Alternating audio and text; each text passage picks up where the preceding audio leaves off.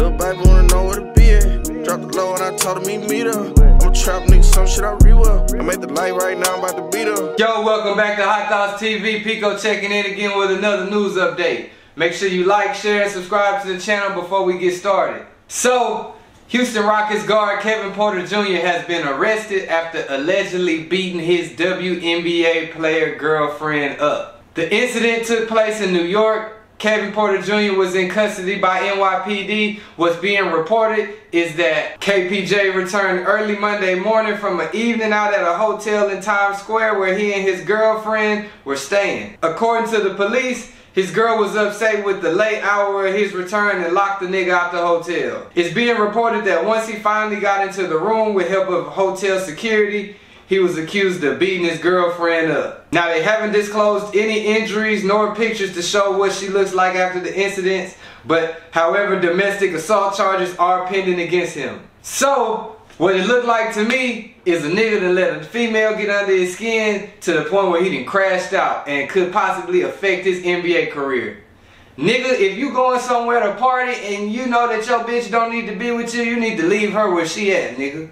If you know you about to go be on some nigga shit and goddamn sneaking and geeking and freaking for the weekend and you trying to leave your girl but bring your girl at the same time, it's better just to leave your girl. See, this is the problem here. Niggas want to have a girl on a leash but not on a close leash. They want to know where the fuck she at just so they know where she at, but a nigga still trying to go and get some new cat. Now, I don't know if he was out there fucking with these hoes or what he was on for real. But obviously, she wasn't fucking with the fact that she was waiting on a nigga to come home to the wee hours of the morning. Should have left her where she was at. Because now, you've let her emotions rile you up to the point where your emotions are at an all-time high. And you made a decision that could ultimately, if you're guilty, because we don't know if you're guilty, I ain't gonna put it on you, nigga. But this is what the reports is saying.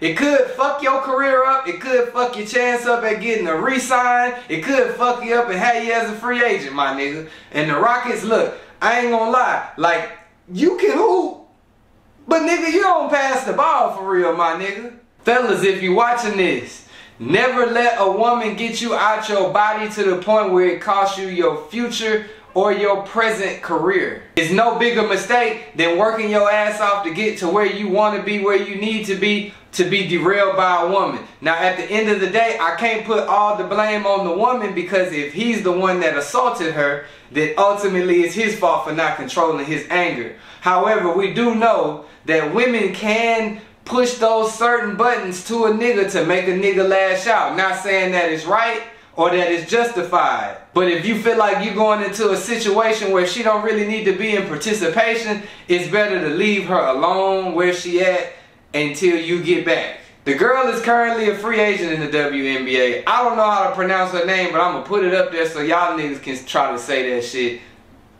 Kevin Porter Jr., you got you a foreign and you can goddamn, yeah, you let her goddamn get up under your skin. As of now, like I said, the charges are still pending as domestic charges against him. Although it's a fucked up situation, I'm still wishing the best for Kevin Porter Jr. as well as the female. Hopefully y'all goddamn get y'all shit together or go y'all separate ways. Cause I've been told niggas, hey man, if you feel like you gotta beat her, then it's better to leave her. I'm sure it's nothing worse than sitting in jail feeling regret about a decision that you've done something towards a female where you could have easily just walked away and left her alone. There hasn't been any action taken by the NBA or the Rockets organization as of now, but as things unfold and more shit come out from this story, I will keep you updated. Let me know what y'all think about this down below in the comments. Make sure you like, share, and subscribe to the channel. Pico signing out.